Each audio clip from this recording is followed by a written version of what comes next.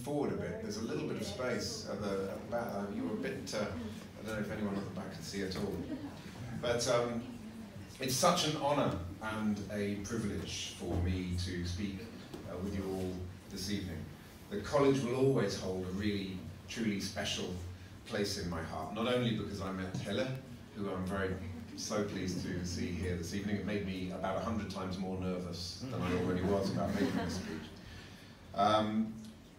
Back in the dim and distant past of 92, 93, that seems like a different world now, but it's also because of the passion and the lifelong fascination that my year in Bruges gave me for this dynamic, inspiring, but also very frustrating thing that we call Europe.